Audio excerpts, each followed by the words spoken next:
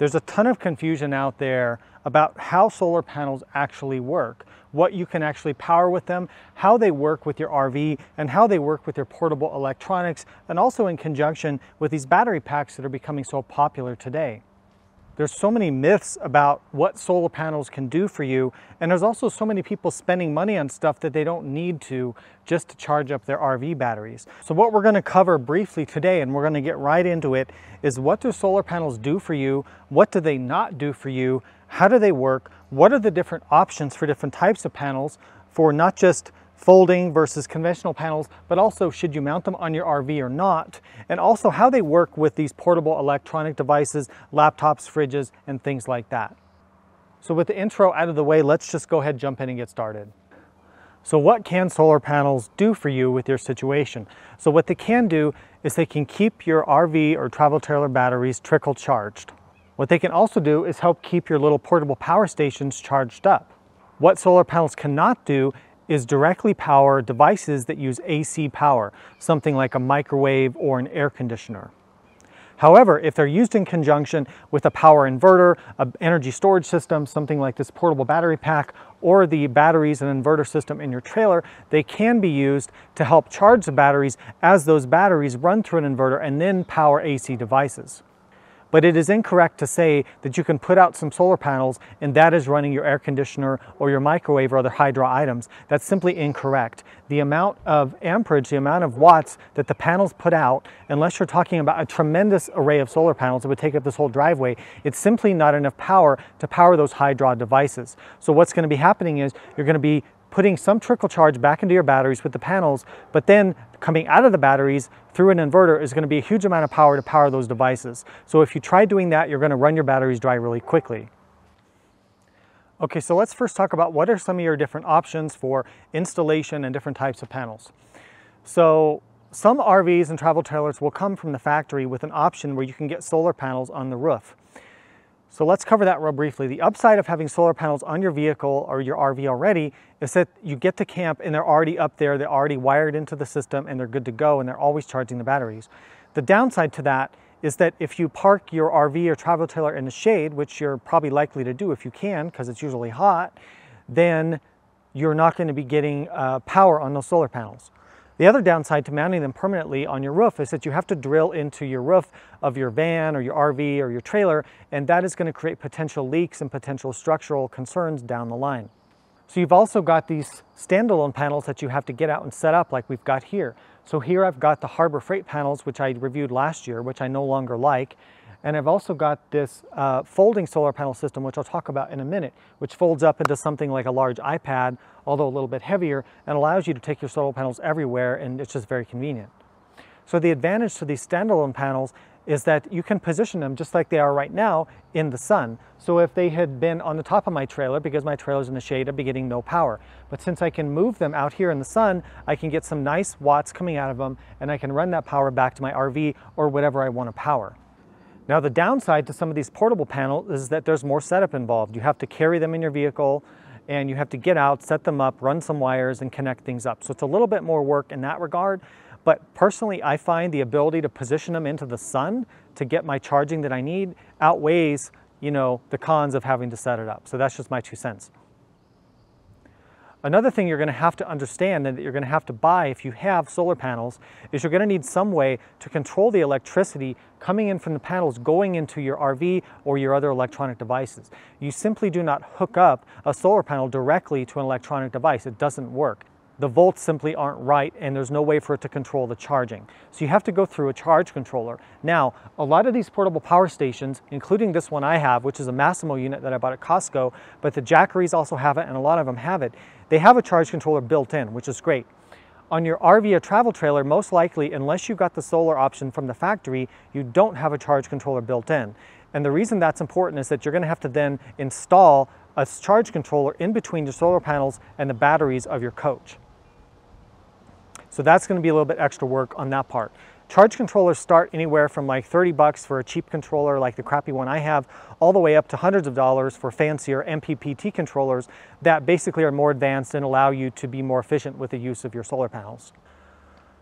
Okay, so let's briefly talk about these panels I have sitting here and how these work in the real world.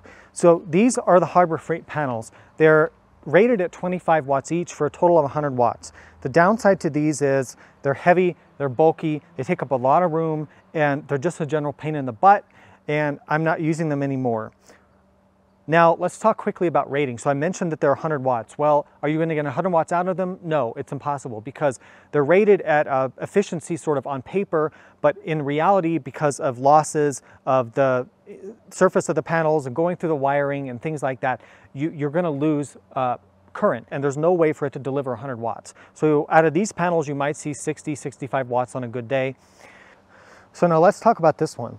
This is a folding solar panel. It doesn't really matter what brand it is because there's different brands out there, but this happens to be a Rock Pals, which I got from Amazon, and I'm very happy with it. So the nice thing about this is that it folds up.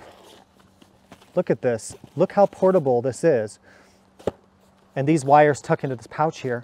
And then you can just carry it wherever you need to go, put it in your van, take it with you camping, take it with you to the beach, wherever you might want to go that you want to trickle charge one of these power stations or power up your camper van or whatever it might be. So I'm using this to power the travel trailer when we're boondock camping, when we have no hookups. I'm also using it to hook up to my power station, and I use my power station to charge laptops, camera batteries, and this portable fridge that I have. And we'll talk about the fridge and that stuff in another video. The fridges usually take around, in high mode, maybe 50 watts or so, 60 watts, depending on what size you have. In an eco mode, maybe around 30 watts. So on a sunny day like this, a panel system like this will be able to, at least during the daylight hours, be able to keep enough power going into the battery for the fridge to stay running without draining your battery. Of course, at nighttime, you're going to be draining your battery down because you don't have sunlight. So how do these things work in practice? Well, for these Harbor Freight panels, you get this giant bird's nest of wires, which is a big pain in the butt. And you have to connect all these, and you basically plug it into your charge controller on your trailer, and then it'll show you kind of how much voltage is going into your trailer. If you have a more advanced charge controller, you can see, you know, the flow of your current and things like that. But let's put that out of the way for now because I don't know what I'm going to do with these panels anymore. Probably give them away. Let's look at this folding solar panel from Rock Pals. And by the way, I'm not affiliated with this company. They didn't send me this to test. I actually bought these on my own because I've been looking for a solution like this. So they simply unfold like this. Go ahead and set them down here in the sun. They have little stands on the back. And that's essentially the setup. You get the wire coming out of it here. Now, in order to plug it into my power station, I had to buy a little adapter cable because, of course, the power station uses a slightly different plug for the DC input. So I've got the panel plugged into the input on the battery pack. Now make sure if you have one of these power stations that you have a charge controller that is solar ready and has a charge controller built into it, because there's a few of them out there that don't, and you could potentially cause problems. So you have this plugged in, and now it'll give you, on my display, it tells me you know, how much input. It cycles through the display and tells me how much input wattage I'm getting. And of course that changes based on how much sunlight there is at the moment. And then I have my portable fridge here plugged into the output. So basically we're maintaining the power flow here. So that's how that works. Also, if you needed to charge this up, of course you could just take off the fridge or whatever you have plugged in and just let the energy charge up the battery, which will probably take the better part of a whole day, depending on how big your battery pack is. So those are kind of the different options for the panels and generally how they work. Now you might be asking, well, how do I know how much solar I need? How many watts do I need? So it's common for these types of setups to be around 100 watts or so. But how do you know how much you need? Well, there's a few things you have to consider, and you're going to have to go figure this out on your own because every individual situation is different.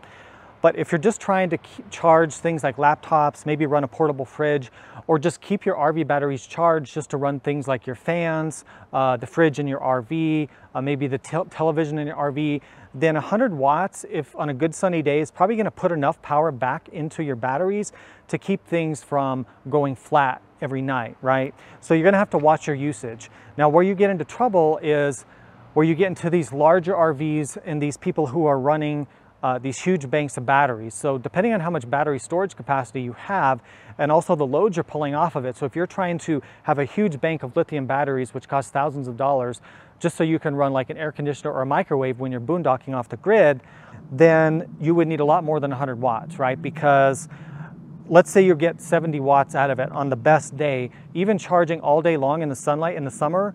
You know, a microwave and an air conditioner, those things use thousands of watts. So to make up for using your air conditioner at 1,000 watts for an hour, you'd have to run a 100-watt panel at 10 hours. But since you're not getting 100 watts, it'd be more like 15 hours. So you get the idea. Solar panels are very inefficient in their use of space and generating electricity. It's just the basics of it, and that's why solar panels are not going to save the world.